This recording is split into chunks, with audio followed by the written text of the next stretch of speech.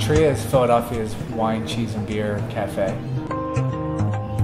It's really a place to hang out and be with your friends. We have no distractions, no TVs, no karaoke. It's about great beer, great wine, great cheese made by real people. Just meant to feel not like a business, but like being in your own home. What inspired Tria was to sort of have wine chill out a little and to have beer grow up. And both wine and beer are great culinary pairings with cheese. Our guests are a diverse group, but I think one thing they have in common is they all love food and beverage. They're not just here for a glass of any wine or give me a beer. They're foodies. Tria is great at different times of the day. We do wonderful happy hour. We do great dinner business with our cafe menu and wonderful late night business as well.